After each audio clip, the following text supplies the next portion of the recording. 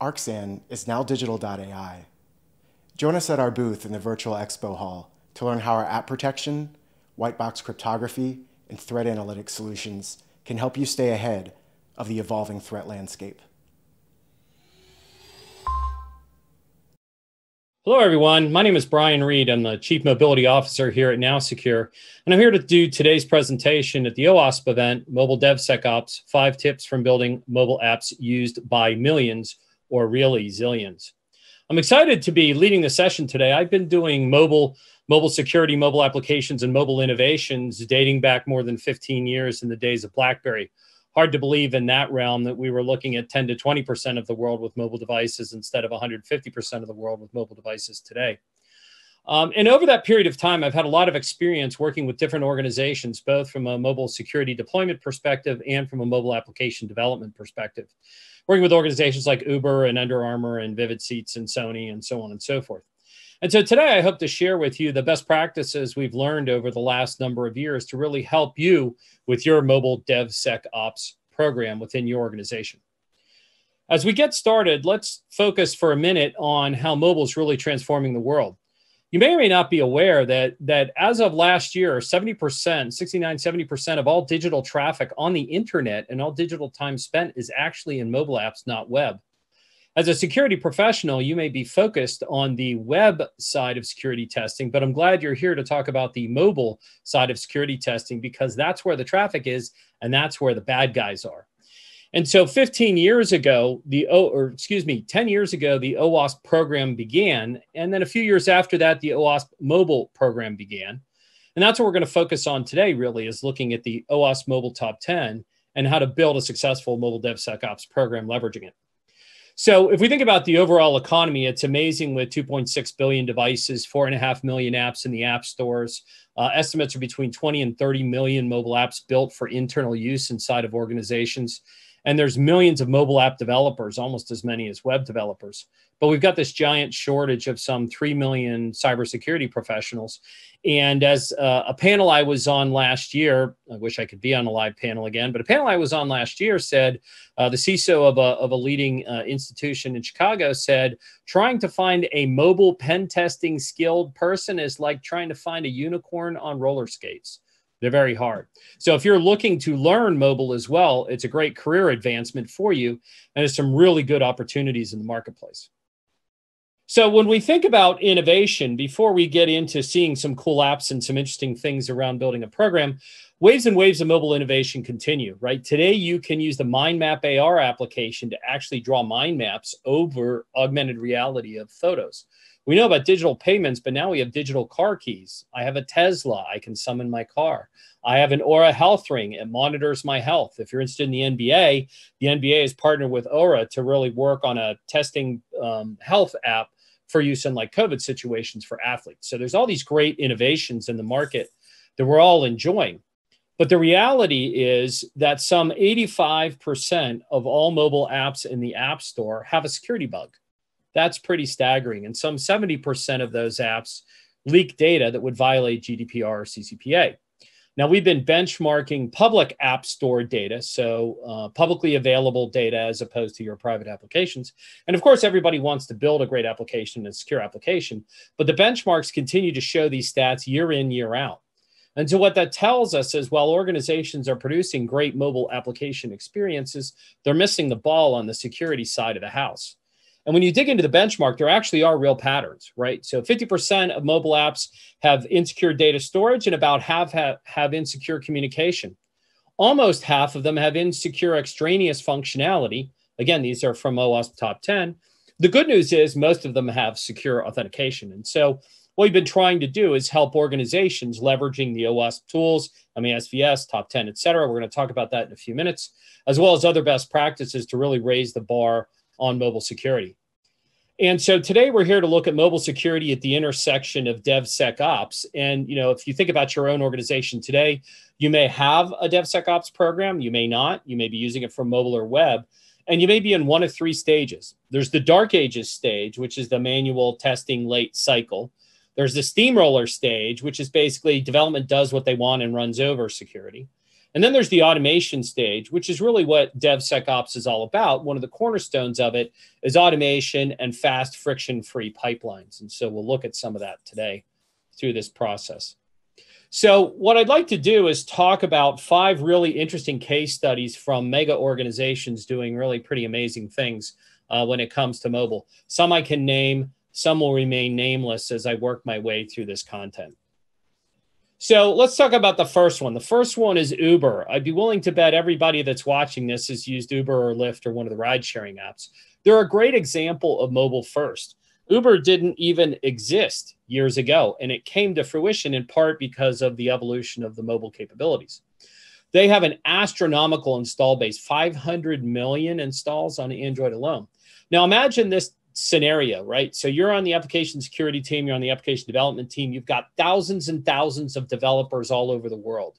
You have one single source code stack for the consumer application that actually uses feature flags and compiles, downs, and builds differently in different regions and countries. They have the ability to roll out micropayments using real cash in places like Asia or third world countries. And other places, it's a trucking application, not just order a truck for delivery, not just order a car for a human transportation. Massive customization, yet complete centralization. And as part of all of that, they've got automated security testing at multiple layers built into their pipeline. And so while they're able to do very fast commit, test, push to prod cycles within a day, within hours, what they've got is a rigorous testing paradigm built into everything from a security, functionality, and privacy perspective, and that's driving their automation.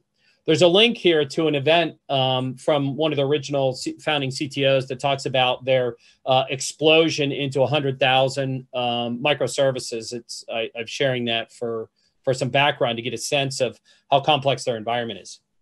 So let's look at another really big application you probably know, which is McDonald's, right? So McDonald's is an example of massive local customization. So from a McDonald's perspective, every McDonald's store can customize its own menu. Think about that. You've got 38,000, almost 40,000 stores around the world. That basically means 40,000 different flavors of a common mobile application to support each store, with millions of installs as well. And so again, they use a common code base. Again, they use feature flags. They use simple customization to allow it, depending on the store you pick, the menu will change, you process the order, and they have all the sophisticated ways of walk to the car, Uber Eats, deliver, what have you. So it's very excited to see what they've done. And when you look at McDonald's telling the story of mobile, they talk about a 4x growth in food delivery over the last 3 years, which is an amazing stat. We often think of pizza delivery, but they have a massive food delivery program in place. Certainly during COVID, we're all doing the food delivery thing. Now, here's a really interesting one. So this is an example of an organization that went through a strategic business digital transformation. So Allstate, you might think of as a sleepy insurance company. You've probably seen their ads on TV and so on and so forth. But Allstate is actually a massive innovation machine. And so they've delivered really amazing innovations, and they're actually driven by innovations across their technology platform. They've really become a technology company that happens to do insurance. Now, what they chose to do as part of this multi-year digital transformation is they actually build out a common infrastructure that every application team uses. They took the legacy systems and stubbed them out at the API layer. They created a common tool chain for a mobile DevOps and mobile DevSecOps, as well as a web-based infrastructure. So organizations, when they're looking to write a new application, can simply request the infrastructure that they need, the tooling, the testing, the risk, but also do they need Jenkins and Jira? Do they need Kubernetes? What cloud do they want to live in or deploy into? What infrastructure or legacy systems do they need to connect to? What database, compute power, all that kind of stuff. They request it. That's actually almost instantaneously within a few days delivered to them. And all the testing infrastructure is actually built into it. So in their world, their security testing professionals are actually spending time making sure the tooling has the right policy set up and spending time coaching and mentoring teams as opposed to manually testing everything every day. So some cool stuff on innovation at the link you see here as well. Now, I want to tell you a little bit about Vivid Seats. So you may know Vivid Seats. They're in the secondhand ticketing market. They've literally sold billions and billions of tickets. And what you may not know is that Vivid Seats not only has the commercial app you might use, but they actually run the exchange in the back end that most of the other third-party ticketing companies use as the auction house for moving those assets around. And so what they've created is small, fast-moving teams. So their mobile and web teams are very small. They're a small group of people. They're developers in QA. They don't even have security people on their teams because developers in QA are responsible for being experts in security. They have corporate security, but security is truly embedded in the skills and the knowledge set and the tooling for how their infrastructure runs. And it's really an impressive, fast-moving team to see a lot of innovations. If you want to learn more about them, the Vivid Seats engineering team actually has a blog on Medium you can have a look at, and they've got some cool stuff out there. And so finally, I can't tell you the name of this company, but they're involved in the payments world. And what's really amazing about them is that unlike the others that I've talked about that were centralized teams, this is a massively decentralized world. So they literally have hundreds of development teams scattered around the world working on different projects at any given time. And so they needed to figure out an infrastructure and a testing scheme that would enable them to deliver those mobile apps, but test locally, nationally, before and after release, and so on and so forth. So while they have some teams running in an agile world, and there may be some humans doing testing, there's other teams that are running through automation and the tool chain. Still other teams actually interface with the tooling through the public app stores. So they actually publish an application to the App Store, and then it's pulled down from the App Store, tested and verified in maybe a third world country where there isn't a local security team. That happens within a few hours, and that means that they catch anything and they fix it quickly if they have to. So there's another kind of interesting scenario we've seen here. So what I've done is I basically walked you through 5 interesting case studies, and they all have a set of common things that I want to share with you that's really the lessons learned. So the first thing is that we're all in this together, right? So security and DevOps have to be partners in this process, right? You don't want the steamroller world where development's steamrolling ahead. You don't want the legacy world where manual testing is slowing everything down, right? So working on partnership, sharing, community, enablement, finding security leaders within the development scope, all of those things are a critical thing. And everything else I'm going to talk about using techniques and processes don't matter if there isn't some level of partnership between those two teams. And we work with a lot of top tech companies and other kinds of businesses in the world. And the head of AppSec at a Silicon Valley tech company that you know well said this so well, I'd love to repeat it. And the ultimate shift left is into the mind of the developer, right? If you could take a security skilled professional and insert what they know about secure code development and put it in the brain of every developer in your organization, that would be nirvana. Right. So that means as a best practice, you need to establish a formal training and expert resources type program in your organization. So all of these organizations have a knowledge and skills-based baseline, which is you either know this or you don't. If you're a new developer coming in, you have to go through these developer security training programs. They use standards like the OWASP, MASVS, and MSTG and so forth. They have security advocates embedded in development teams. They might be security people reassigned to a development team, but where possible, they're actually trying to find developers who are willing to be a security lead on the team. They leverage courseware, they leverage training, they use outside training, they go to conferences like this. Hopefully some of you are actually from the development side participating in training like this training here at OWASP, at this OWASP global event, because it's a great way to learn and understand how to be more effective. So the second key learning is recognizing that mobile and web are fundamentally different. I bet a lot of you come from the web world. Mobile may be new to you, or you might be more advanced when it comes to mobile security testing or mobile development. But the fundamental architectures of web and mobile are different. And that means testing tools and techniques and development techniques are fundamentally different, right? We forget about the fact that 98% of the code of a web app lives behind a firewall and has all those layers of defense behind the firewall. Right? And some code, yes, comes down to the browser, but guess what? The browser itself protects the code as well. So does the network communications, because browsers by default use SSL. You don't have to deal with certificates and all that other stuff. With mobile, it's the complete opposite, right? Almost all the mobile code lives in the wild, right? A lot of mobile apps we see are 50, 60% of the code is on the device. The rest is behind the firewall, behind some APIs. That code on that mobile device is easily reversible. You can reverse any application. The tools are there. We have open source tools, Frida and Radari, that you can use to reverse an iOS app, even if it's been DRM'd. And so as part of that, then the developer and the security professional, security testing person needs to understand those fundamental differences and adapt their testing approaches to protect against that. So if we look at the mobile attack surface, for example, understanding the mobile attack surface means recognizing that attacks come in 4 areas. So you have the code itself, making sure the code was properly written cleanly. The second is data at rest, right? So that's data storage and in memory on the device. The third is data in motion. That's the connection and the transport of data over the air. And the fourth is the API backends and what's going on with that connection to the back end. And what we find time and again, if you remember earlier, I talked about M2 and M3 as being high violation areas where 50% of the apps have issues with data in rest and 48% of the apps have issues in data in motion. That's these 2 areas. And we find that's largely because companies don't have the right testing techniques in place for mobile. And therefore, these areas are just uncovered and therefore defects escape and you have security vulns in the wild. And that's all we want to have happen. So, whether you are new to mobile or not, I'm going to walk through a quick mobile attack. So what does a bad guy do? Takes the mobile app and he downloads it and he reverses it. Lots of reversing tools out there will get me close to source code. They'll manipulate the inputs and the outputs to learn how it behaves. More often than not, you can harvest some kind of PII from an application and device as well as its communication to the back end. You might actually, during that process, discover insecure network communication and M3 violation. There's no cert validation or hosting validation. So guess what? You can inject a redirection. So now you can redirect and run a phishing attempt. Maybe that phishing attempt drives them to a place that forces them to log in again and re-give you basically all the credentials. Logging into that infrastructure, maybe you can redirect payment, as we've seen with some commercial breaches in the last year or what have you. Now you've got account takeover and you've got all this data to attack the back end.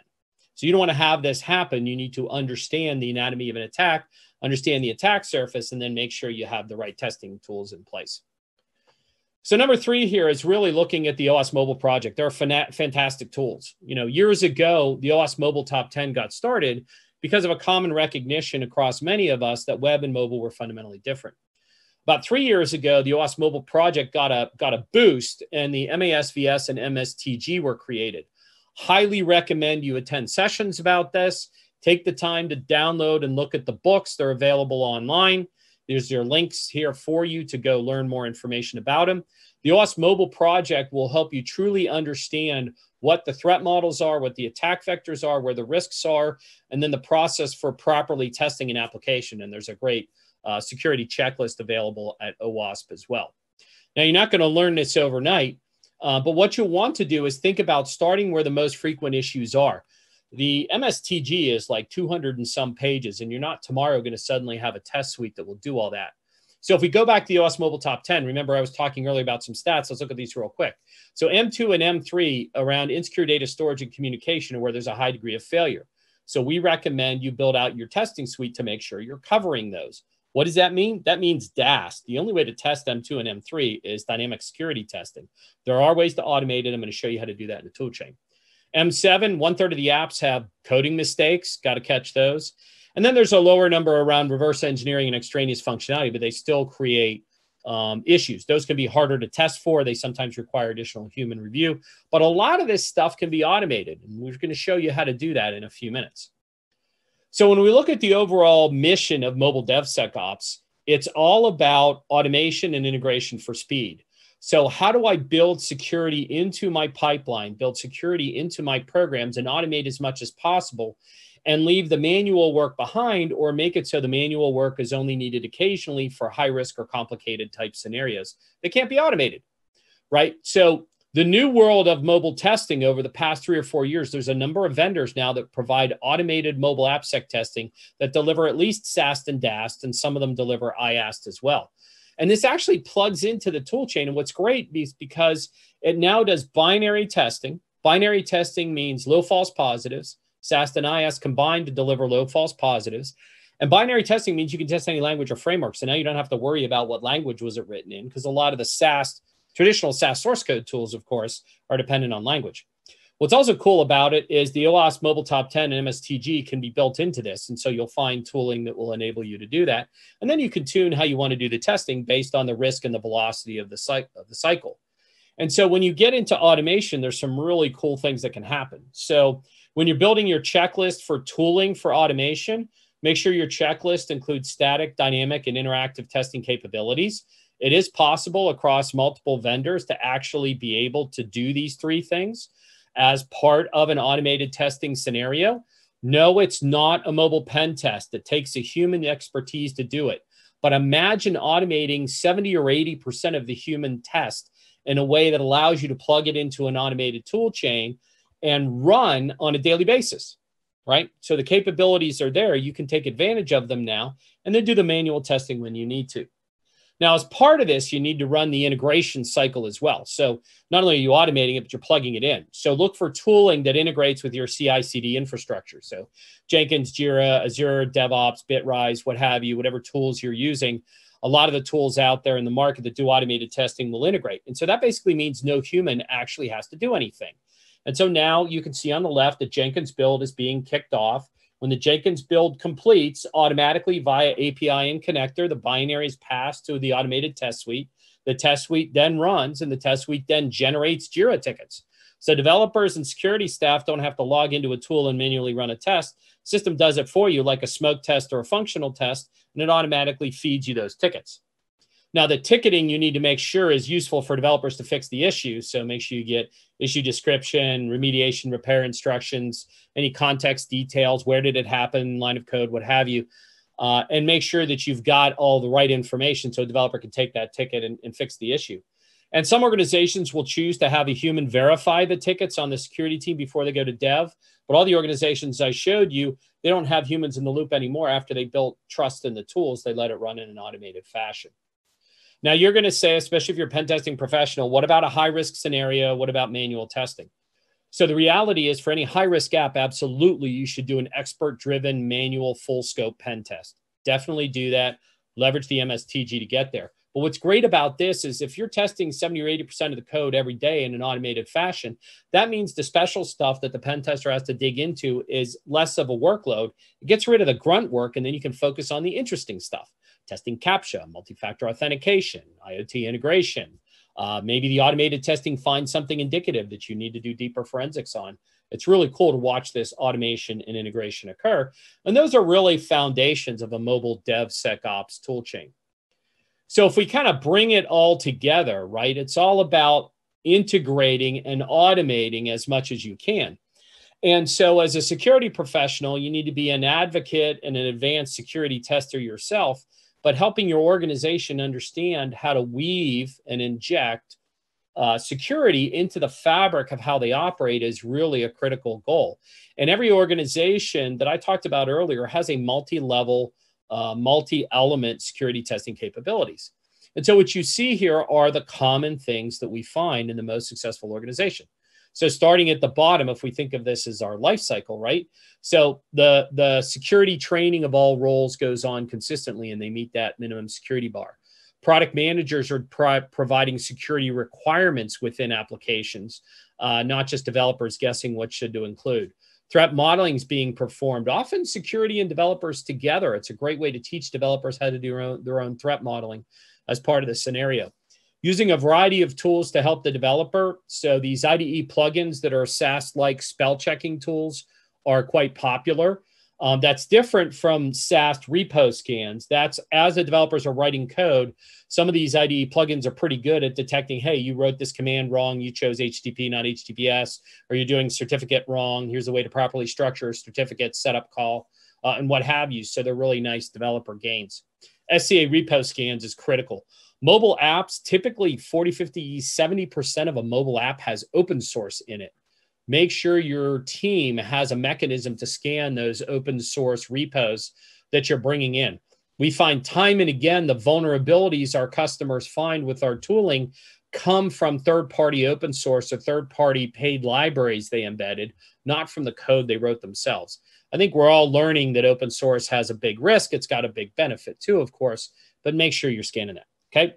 So, then within all of that, as you build the app, then do your static, dynamic, interactive binary analysis as part of the cycle, feed those tickets back. Where necessary for the high-risk apps, do your pen testing. And then make sure you have a mechanism to monitor those production apps as well, right? It's entirely possible that something didn't translate right into the App Store when it goes public, or someone might be trying to resubmit your app in a rogue way. Or maybe a developer snuck past you and did a build patch and got pushed live. and you didn't catch it in the tool chain or the manual testing process, but you can catch it by monitoring the app store or the production infrastructure. Now, all of this doesn't work if you don't have security policies and governance in place. And every organization I talked about before has strong policy and governance in place in order to make them successful. The other thing is, don't forget securing the tool chain itself. So a number of organizations have been breached through their tools. That is an emerging attack surface. So whether you are responsible for the tooling itself or others, make sure the right thing is happening, right? Make sure they're dealing with authentication, authorization, access controls. All of those things are, there's no S3 buckets left open. God, there was just another breach yesterday on that. It's crazy, right?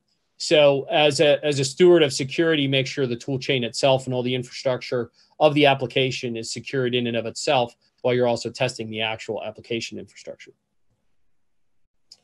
And so when we look at this, what's really interesting is you may be familiar with a 2020 DevOps community survey. For 5 years, a group of organizations, Now Secure, Sonatype, and others, have been publishing a DevOps community survey. And this year's survey had some really interesting data. And so organizations were filling out the survey and able to, based on their questions, determine whether they were mature, average, or immature. And so there's some striking data about the mature ones, like the 5 organizations I talked about earlier. The first one is that they use many tools. And of those tools, they use them frequently. So they're using CSA container security. They're using DAST. They're using SCA. They're using IAST, right? Best-in-class organizations choose to use multiple tools because they realize it takes a village, like the picture we just saw. The other thing that's interesting on the right, is that those who are mature are 350% more likely to use tools through the entire tool chain. So that's all of these, not just those key 5. And so as part of this, there's a link here to the DevOps survey. Good, have a look at it. Encourage you to track that in the future. There's a lot of good information in it. And when we look at governance as well, I always like to take a second on governance, because as security analysts and development teams, we still have to deal with governance and compliance typically, or we're asked by other organizations to deal with it.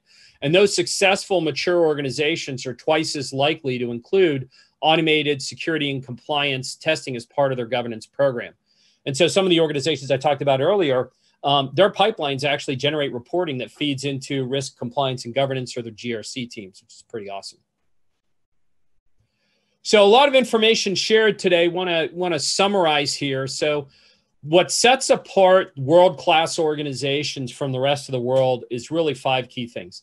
They empower with AppSec training programs across dev, QA, and security. They recognize security as a skill, as a critical criteria, and they practice what they preach in terms of delivering it.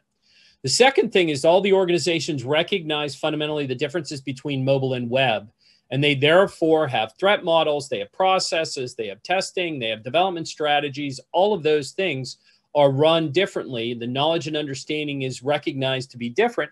And so like the Venn diagram, some are similar, but they take care of the special things. All of them leverage OWASP, right? Industry standards matter. There's such a fantastic level of information and resources, knowledge resources available from OWASP and the community of participants around OWASP like us. And we're excited to share best practices with you like today. Practice DevOps. DevOps is all about automate and integrate everything. Let the system and the tools do the work. Enable the humans to focus on their job while the infrastructure and the tooling does the work for them. And then finally, really recognize security is not a silver bullet. Inject security throughout the tool chain and all the different places that are necessary to really bring it across. As we saw for many organizations, security is 10, 11, 12 points when you look at the overall environment that we're producing applications, and making sure that security is layered in at every different point that's reasonable within that life cycle. You can be the security champion that can bring this and really drive success into your mobile DevSecOps team. So before we wrap up, I want to share a lot of resources. You'll have all of these links. There's a great Cybrary Into class. If you haven't seen Cybrary, it's a good learning resource. If you don't know a lot about mobile AppSec, 30 minutes, you'll get a good baseline. There's resources here on how to set up the tool chain. So if you're looking at tool choices and feature capabilities and how to integrate it all together, there's some development best practices. I shared a bit around top vulnerabilities. There's a great infographic that will walk you through the top 5 most frequent vulnerabilities. That can help you and your developers figure out where to focus your work. There's a link to the DevOps survey here. We encourage you to have a look at it. And if you're big into mobile DevSecOps, there's a newsletter you could follow as well with tips and tricks you can use coming out every 2 weeks. And so with that, I'd like to thank you all for attending today. I realize we don't have live Q&A. You're welcome to hit me up at my email address or on Twitter as a follow-up. And I look forward to meeting you some point in the future. Thanks for attending our OWASP session.